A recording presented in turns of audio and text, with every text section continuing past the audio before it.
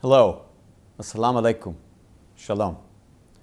I'm Dan Shapiro, United States Ambassador to Israel. Congratulations to all of you on the 5th anniversary of the founding of YaLa Young Leaders. By combining modern internet technology with study and dialogue, YaLa provides an effective forum for promoting conversations between young people from different parts of the Middle East, Israelis, Palestinians, Egyptians, Iraqis, Tunisians, and others who otherwise might never communicate with each other.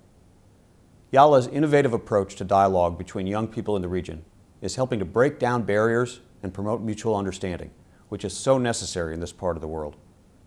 This sort of open dialogue and exchange of ideas can break down stereotypes, overcome animosities, bring greater peace and prosperity to the Middle East, and lead to a future where Israelis, Palestinians, and Arabs throughout the region can live side by side in peace and security.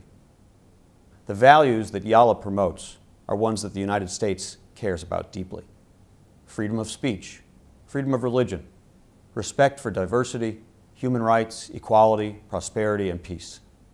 Your work building bridges across countries, cultures, and religions, and political divides helps create the conditions that are needed for future peace agreements and greater stability in the region.